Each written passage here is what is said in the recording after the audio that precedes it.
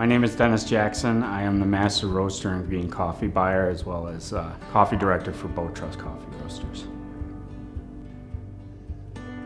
I recently was asked by the Trade Commissioner of Ecuador to go to Ecuador and sample some of their coffees, to buy coffee as a direct trade. Met several farmers and tasted several coffees, and we ended up with one farmer that I really enjoyed. Out of the 40 coffees, the farm that we went with placed in the top 10. And the fact that they are so new, young, it was hard to believe that this was their first full production crop. The farm is in the middle of the earth, basically, about 20 kilometers away from the exact zero latitude. The farm's name is Finca Campo Alegre, which means cheerful farm.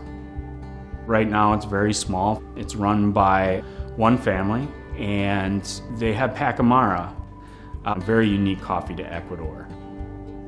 Pacamara is a cross between the Pacas plant and the Maragogi. It reminds me of several different coffees rolled into one, so it's very multi-layered.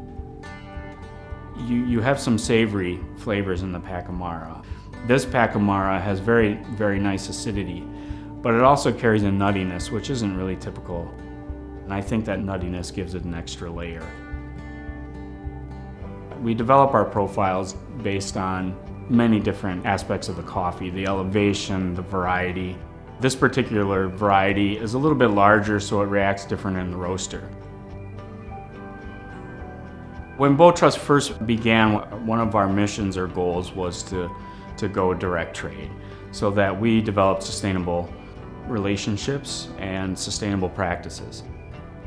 For somebody like us to get a direct trade coffee is pretty substantial. And developing this relationship from the ground up, literally, it meant a lot to go direct trade with this coffee.